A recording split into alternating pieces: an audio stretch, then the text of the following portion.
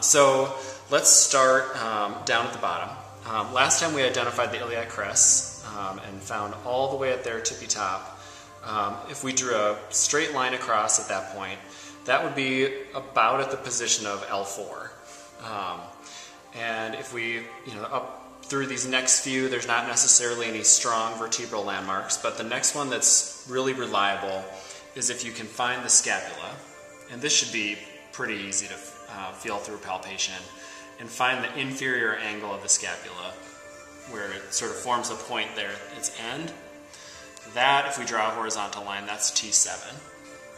And then again on the scapula, if you work your way up and you can find the scapular spine,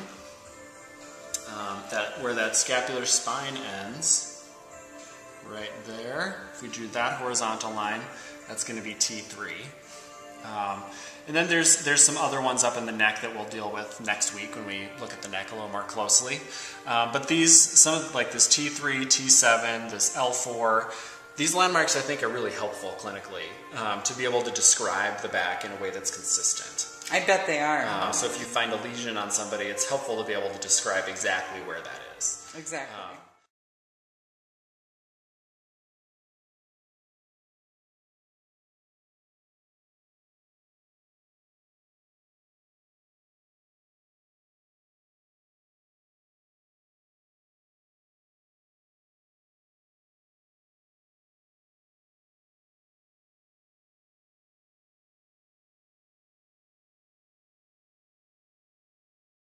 Move into the shoulder region. I've already sort of talked about the position of the scapula, the spine of the scapula. That's a helpful landmark. It's an attachment for the trapezius as well as the deltoid. Above the spine would be supraspinatus. Below the spine would be infraspinatus. That'll be a little easier to feel that muscle on this side, on infraspinatus, because there's not as much muscle in front of it. Lat dorsi is this big old muscle mass that occupies most of the back. Trapezius would be all of this, and then coming down probably about to T12 would be about the end of the road for the trapezius.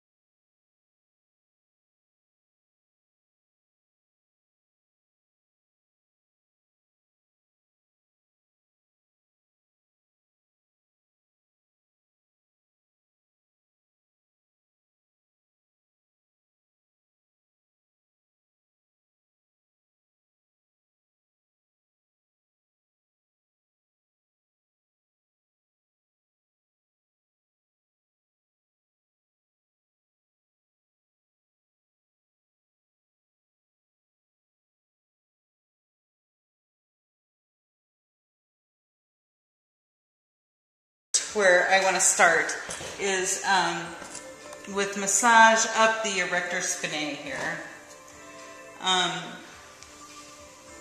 Spinalis, I thought that Spinalis stopped kind of right in here, but then there's more Spinalis, like thoracic Spinalis, and even is there cervical Spinalis? Yep. So that's interesting to me because in massage therapy class, I learned that Spinalis stops right around here, kind of at the end of trapezius, or maybe it goes just a little bit past that. And then longissimus comes all the way up to the occiput, and iliocostalis comes right up here under the shoulder blade.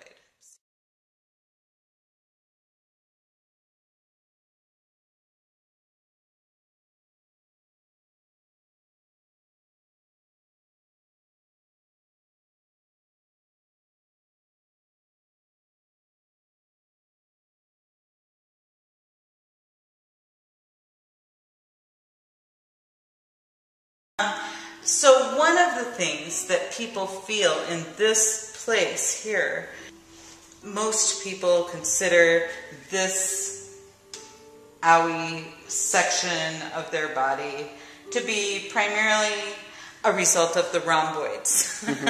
And people will say, oh, my rhomboids, Right. because that's what they've learned, I suppose. But I am thoroughly convinced that much of the problematic situation in here is due to iliocostalis and splenius capitis, splenius cervicis, that kind of stuff.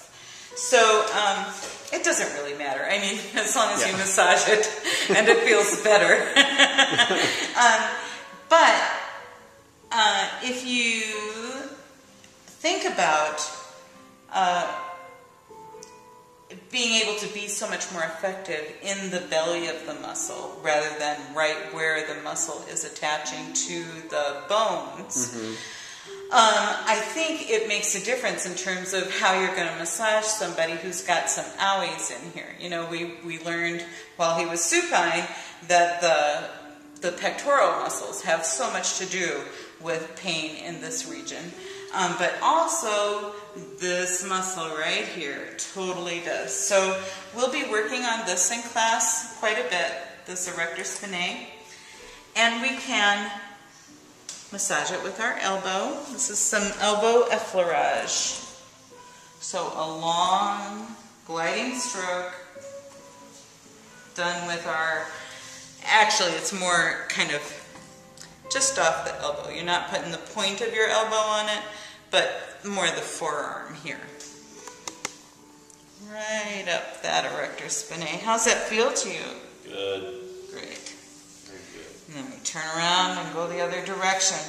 And this this back and forthing thing that we do here with our elbows has the effect of loosening the fascia and separating the muscle fibers, just so that blood and lymph fluid can flow through there so much more easily. So any kind of cross fiber, you know, the fibers of these muscles run pretty much inferior to superior here. So if you do a little bit of that lobster claw thing that you saw kind of across the fibers of the muscle, you'll probably have a little better opportunity to feel that muscle giving up its tension. Yeah. So sometimes you want to protect your thumb. If you've got somebody with big muscles, you want to go ahead and hold your thumb right up against your finger when you're doing this maneuver. Oh, it's starting to soften up now. So sometimes, if you find the place where the most tension is in the belly of the muscle, you can use compression, as you have seen, I'm sure, by this time, to really facilitate that muscle letting go. So we're going to do that for a minute here, because Matt definitely has a knot in this muscle. One of those hard knots. So breathe right into my thumb there, Matt. Really push my thumb with your breath. That's perfect. So I'm lightening my pressure as he breathes in. And then as he exhales, I'm just going to sort of pulse into that muscle.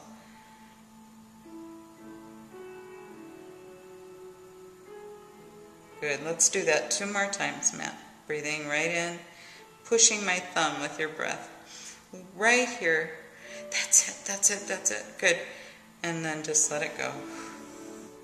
Sometimes you have to slow way down to get the job done. One of my favorite teachers says, if you're not accomplishing your goal, either lighten your pressure or slow your velocity. So sometimes when you're going for those deep areas and you're trying to palpate on somebody something deep in their belly or something, slow your velocity, lower your tone of voice, and soften your fingers, and you will get there.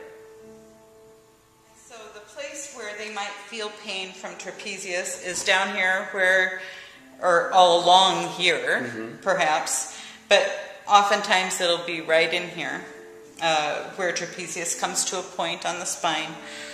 Or up here in the occiput, it'll give them a headache. Or up in here, but this is more often levator scapula, actually, even though people feel like it's their traps. So what we're going to do is, and you'll be doing this too, is kind of unrolling trapezius right up here by the occiput, and then we're just going to come down the neck, just unrolling it and sifting it between our fingers all the way to the clavicle, and then going deeper and sifting through levator scapula as well. So I'm just grabbing and moving my fingers back and forth like this. So grab and sift. Great. So if that is very tender on your person, then you'll be wanting to find the places that levator scapula attaches to the transverse processes of the cervical spine, and you can totally feel that right in here. But you want to just feel those transverse processes and kind of soothe them, you know, kind of circular motion, little circular friction around those transverse processes, and then at the same time, or nearly the same time, get a thumb or a blade of your hand or something on this place that the levator attaches to the superior angle of the spine, the scapula. So I really do this with crossed hands right here.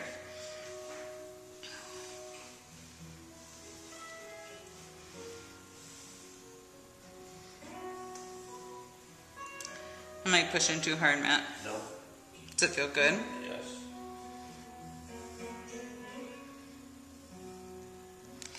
And usually, if you massage the place that the muscle originates and inserts at the same time, somehow it seems to send a message to the muscle to let go.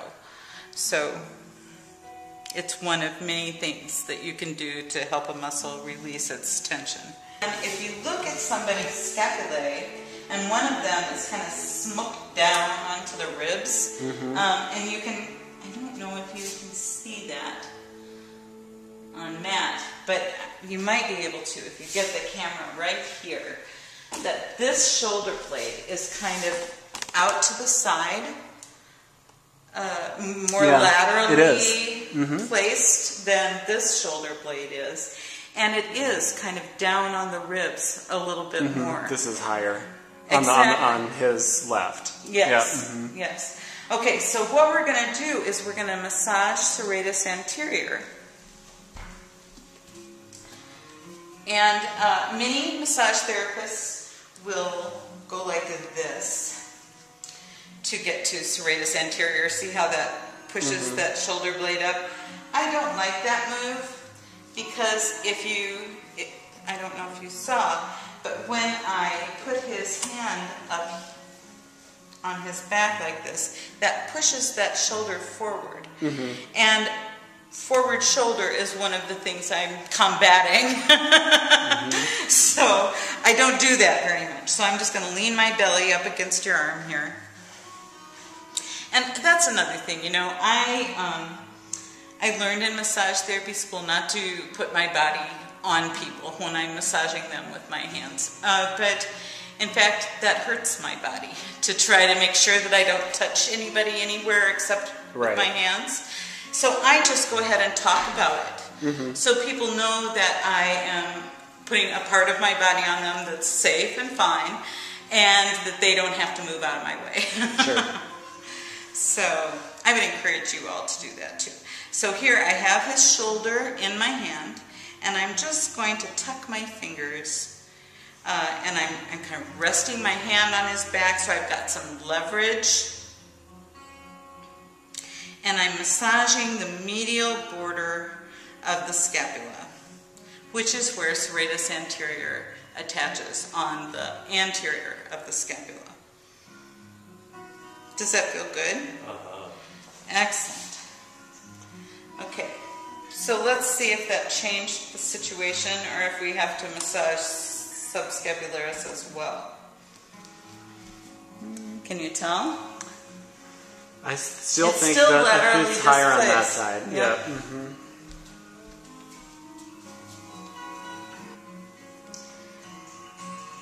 So, when you're preparing to massage subscapularis, you want to make this shoulder blade as loose and floppy as you can.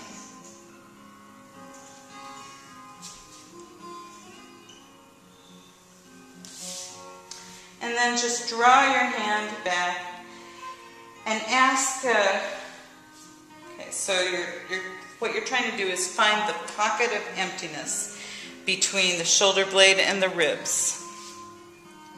My hand's all wadded up like this. So breathe right into this rib here for me, Matt. That's away. And then just think of softening, letting go of your shoulder blade. Now you don't want to push hard because it'll hurt your hand and it will hurt their armpit. So, and you don't want to take your hand all the way out either, because then all of the headway that you've made in terms of getting them accustomed to you having your hand in their armpit is going to go away. So you want to just leave your hand there and maybe shift their shoulder blade back and forth again a little bit. So take a breath, Matt. That's away. And then just let go. That's away. Nice. Thank you. And then I'm pushing the backs of my fingers up against his ribs and asking him to push my fingers with his breath. Big breath. Way out to the side here if you can get it. That's it. Good job. And then just let your shoulder blade float up into your ear while I go up in there. That's nice. Oh, that's perfect. Is there tenderness up in there for you? A little bit. Okay. Yeah. You see, he is tightening his shoulder here. It's hard not to. Yep, there. Good job. That's good that you let go. So, if as a massage therapist, or if when you go to your massage therapist, the massage therapist pushes past your guarding, that is not a good thing. It is very common for a massage therapist to do, and I totally can relate to new massage therapists not understanding everything that they're doing. But it is important that the massage therapist doesn't push past your guard, because A, they won't get to the deep tissues they're trying to get to, and B, they might do some damage while they're trying. Yeah. Okay, just a little better.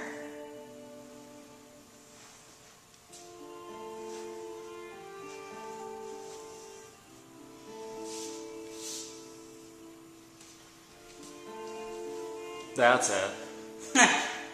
It's totally even now. Yay. High five.